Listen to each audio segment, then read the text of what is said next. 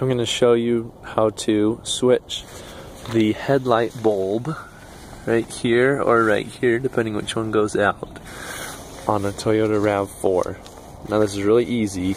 I don't know how much I'm going to be able to get the camera in there for, so I'm just going to kind of explain it and then try and show you. But pretty much on the back side there is, there we go, we can see it.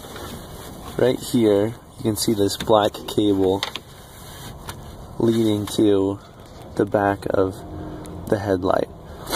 Now all we need to do is we need to twist that counterclockwise. Now think of counterclockwise this way. If you're facing towards the front of the car like this, think of a clock face. You want to twist it this way. So get your hand in there. Now this is the only tricky thing. Toyota recommends taking this engine cover off. It just has all these little screws. You need to pop a screwdriver underneath it, a flathead, lift it up a little bit, and then pull this middle part out. Now there's a bunch of them. If your hand is small enough, you think you can get to it without doing that, I think that's going to be a lot easier. So let me show you real quick what you're going to see.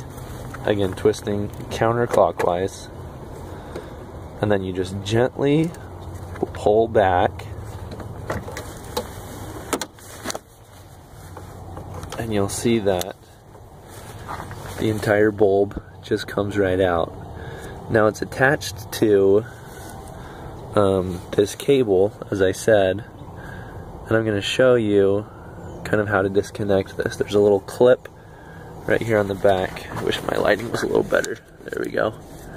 So there's a clip right here on the back, and if you push in on that clip, you'll kind of hear it click out, and then right where it says Sylvania, I might need to do it at the same time. I might need both my hands for this. Okay, I've loosened that clip with both hands, but now I'll show you. This top part, this Sylvania, will just pull right off. When you buy a new bulb, this is what it's going to look like. It's going to be just this part here. It'll have the bulb and this little part connecting it, and you'll just slide the new one right in where you took the old one off. Keep pushing until you hear a little click. I don't know if you could hear that, but... And then you're just going to find your way back in there. Again, you'll have to put it in kind of at an angle. This time you're going to be twisting it clockwise. So you'll put it in, this cable's too short, I can't really show you, but kind of put it in like that and then twist it that way. So just be careful not to break the light on anything as you're finding your way back in there. I don't know if you can see that. So there's the hole right there I'm putting it into, lining it up, and then twisting it clockwise this time, and you'll hear it click into place.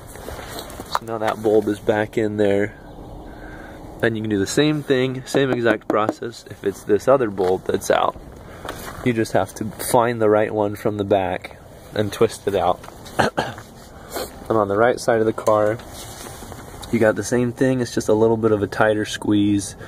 So this one you might find that you need to take this cover off to get to it. Just do what you need to do to get back there. But it's the same process. Think like you're facing towards the front of the car. You're going to grab the back of it and twist counterclockwise. Sorry, I did that wrong. Counterclockwise. And then just pull it backwards. That's all there is to it.